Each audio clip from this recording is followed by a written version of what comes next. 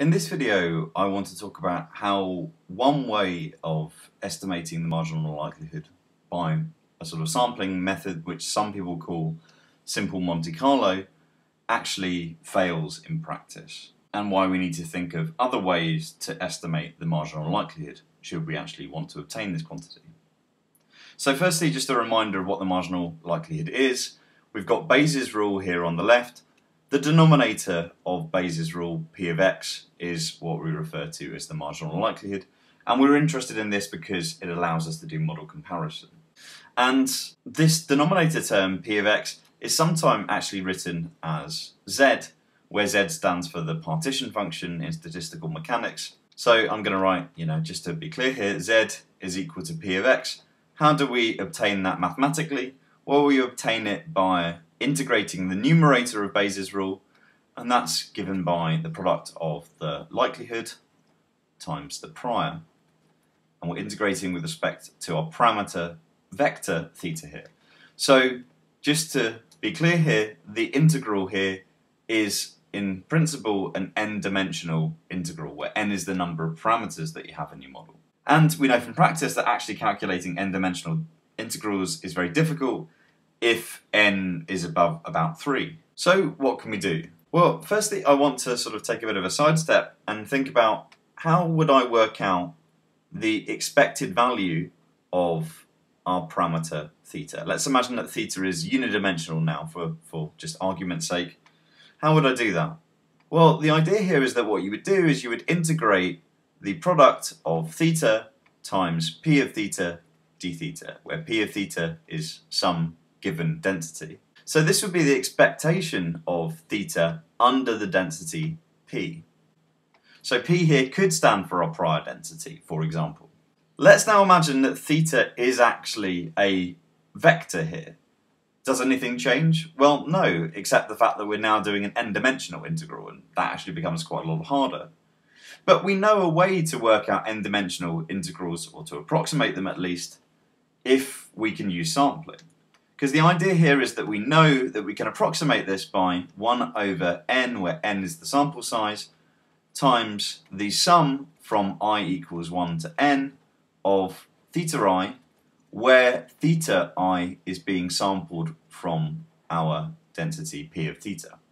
So in other words, what we do is we replace the population mean of theta with its sample equivalent, where we're sampling from the given density with which we're evaluating the expectation with respect to.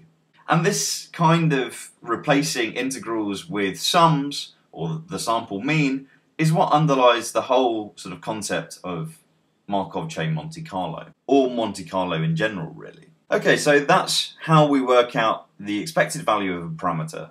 Can we use that to help us to work out our value of our marginal likelihood? So to be able to see if we can or not, we need to look at both of the terms of the marginal likelihood. First of all, looking at this first term, this is the likelihood, and we know by virtue of the fact that we've called it a likelihood that it's not actually a valid probability distribution. It's not a valid probability distribution because when I vary theta and I hold x constant, it doesn't behave like a valid probability distribution. In other words, it doesn't integrate to 1. So we're not going to be able to evaluate the expectation of something with respect to this density because it's not a valid probability density. However, this thing here, being our prior probability density, is a valid probability density. Hence, what we can do is we can write down z as just being equal to the expected value under the prior density p of our likelihood, p of x given theta. And then, well, how can we work that out? Because remember that this is actually a multidimensional integral. It's that multidimensional integral up here. We can work this out by sampling. So what we could do is we could say, well, this is approximately equal to 1 over n times the sum from I equals 1 to n of p of x given theta I, where theta I is being drawn independently sampled from our prior density p of theta. And just to be clear, the n which I'm using both here and here is different to the sort of n which I'm using up here to represent the number of parameter dimensions that I have.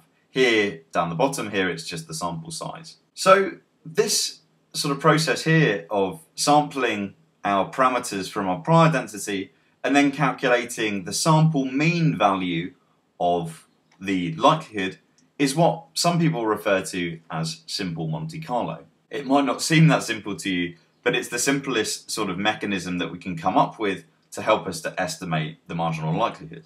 So what are the issues that I alluded to earlier with this kind of mechanism? Well, to illustrate this problem, I'm going to use an example.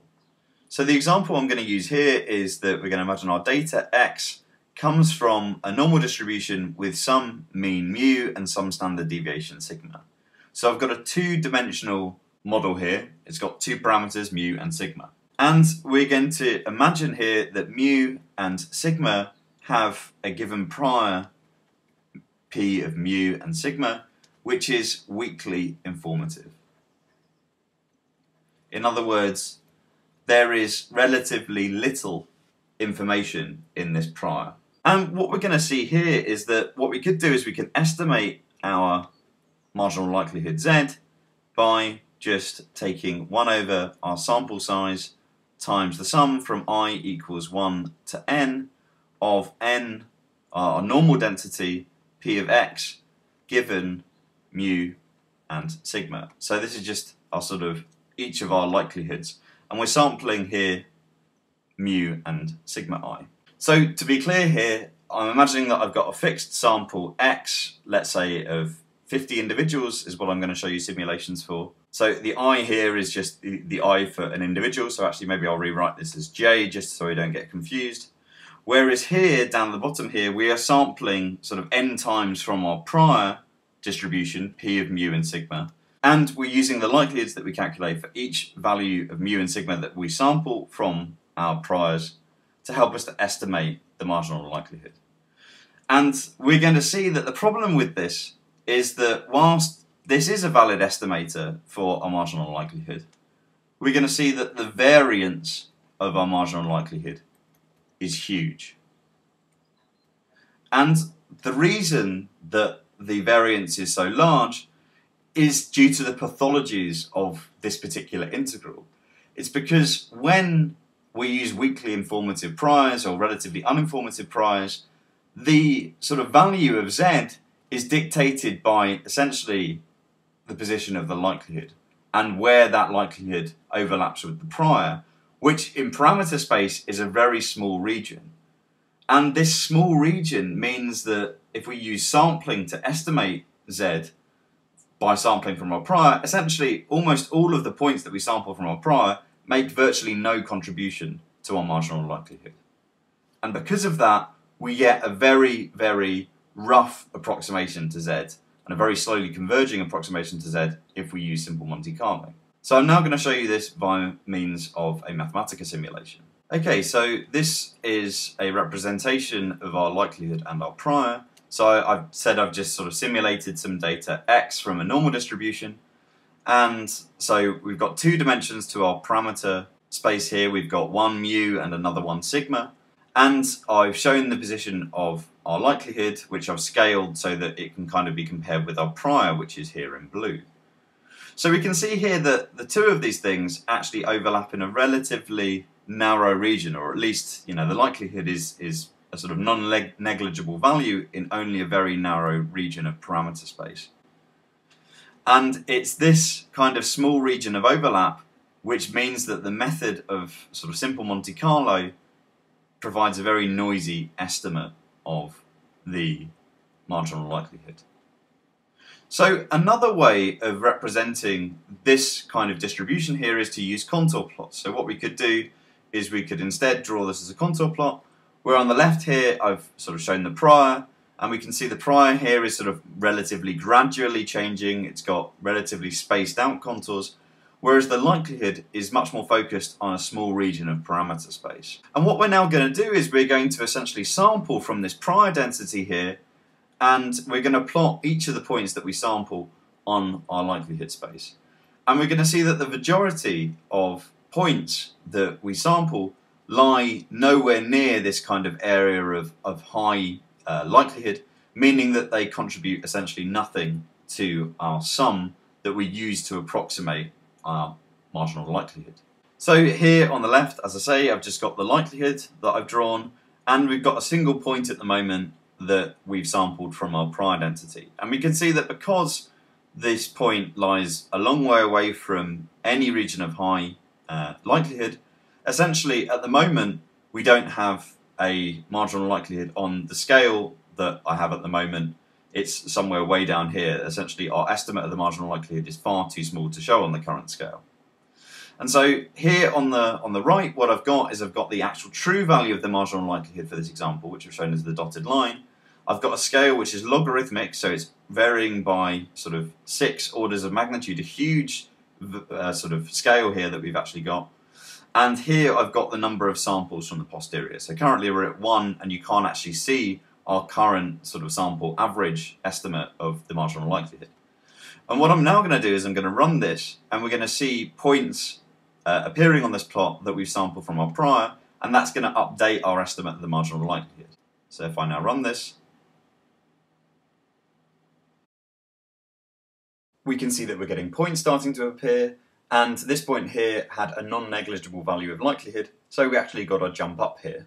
And what I've done here is I'm actually going to show the points in red that really contribute to the marginal likelihood estimate. So you can actually see that when this point appeared here, our current estimate of the marginal likelihood jumped up significantly.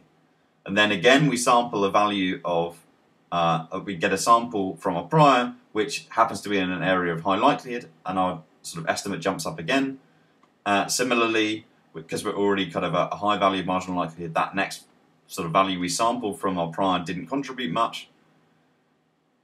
And if we sort of let this run for a bit longer, eventually we get another point, and so finally we've jumped up above our kind of true value of a marginal likelihood. So if I stop this and I just sort of let it run to the end, we can see here that I've had to, even for this relatively simple example, I've simulated 200 draws from my prior distribution, and it's kind of the convergence to the marginal likelihood estimate hasn't been particularly smooth. It's been a very noisy journey that we've taken to get there.